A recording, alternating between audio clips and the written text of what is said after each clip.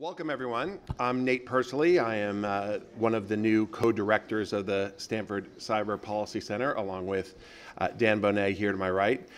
It's wonderful to see everybody here today for what we hope is the launch of something unique here at Stanford, an attempt to bring together the diverse members of the Stanford community who are all thinking about the important questions of democracy, technology, and security.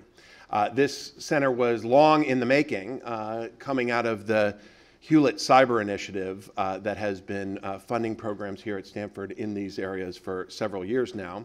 So we're grateful for the Hewlett Foundation for all of its support, both for this program and the research that we've conducted here. I sort of wanted to start with like almost, I don't know, I got allegory for this center, which is, you know, a former diplomat, a computer scientist, and a lawyer walk into a bar, right? And out of that comes the Stanford Cyber Policy Center.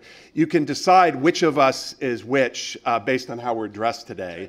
By the end of this launch, I will be in a hoodie and Dan will be wearing a suit.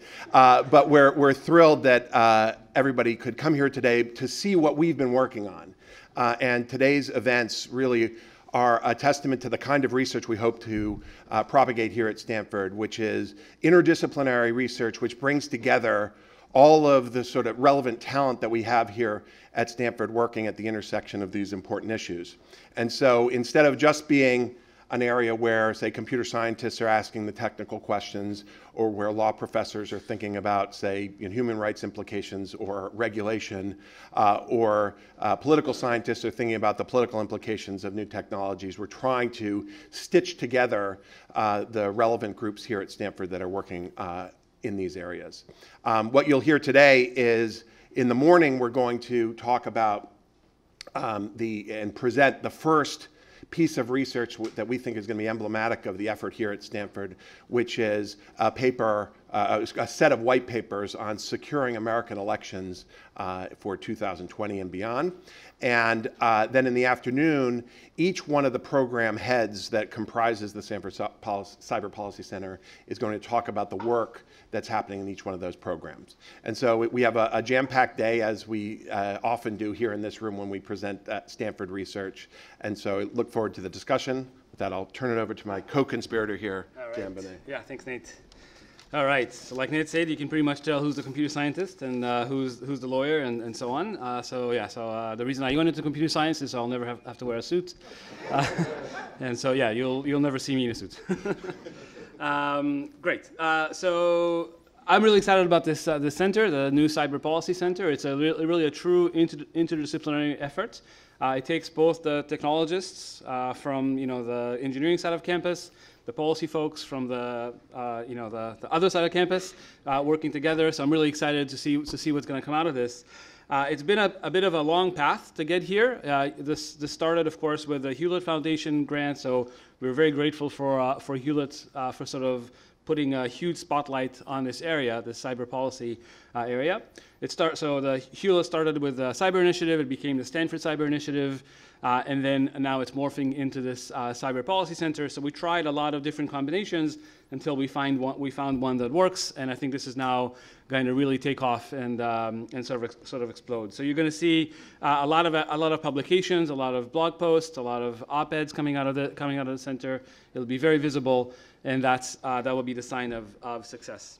So the center itself is going to be housed in Encina, 4th floor of Encina. So come visit us, come join us. There's a beautiful space over there. Yeah, so there'll be, like I said, events and talks organized and so on. So yeah, please come join the Cyber Policy Center events and come visit in general. The center itself is made up of 4 programs initially, but the plan is to sort of grow as time goes by. So if you have an idea for a program that should be added to the center, again, please come talk to us. We're very open to obviously exploring new ideas. I thought I'll quickly go through the 4 programs now. You're going to hear much more about this later in the day. So the first one is the Democracy Program, so headed by Nate Persily, walking into the 2020 election. There's obviously going to be a huge amount of interest in this, so you're going to have a busy time ahead, Nate. So thank you for heading that. Alex Stamus is going to be heading the observatory that's going to be collecting information from various parts of the internet to support policy research that's going to be done in the center. Andy Grotto is going to be heading the what I would call the standard, the sort of more mainstream security policy initiative. I guess it's called Center for Geopolitics and so on. You'll hear more about that too. So that obviously security policy is a pretty active area. There's a lot more to be done there. The encryption debate is still with us. There are a lot of geopolitical questions to address. So again, I'm looking forward to seeing all the research coming out of that program. And then GDPI headed by Larry Diamond, which you're going to hear about later today. So yeah, so as I said, I'm looking forward to seeing all the output coming out of the programs. And yeah, the center is constantly hiring. If you want to join, please let us know. And yeah, with that, let's kick off the technical program.